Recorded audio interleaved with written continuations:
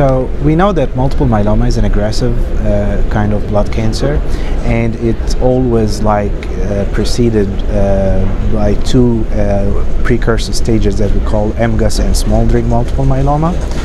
According to previous large studies, we know that almost 75% of the patients with smoldering multiple myeloma will progress within 15 years from their diagnosis. However, we didn't know which patients will progress earlier and which will progress in a later time point. So we try to address this question by going and detecting the genomic aberrations in the smoldering multiple myeloma patients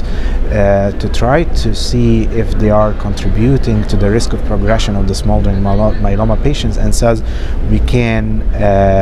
improve the risk stratification of these patients and identify the high-risk groups and eventually offer them a sort of treatment, because we will know that they will have a very high probability of progression.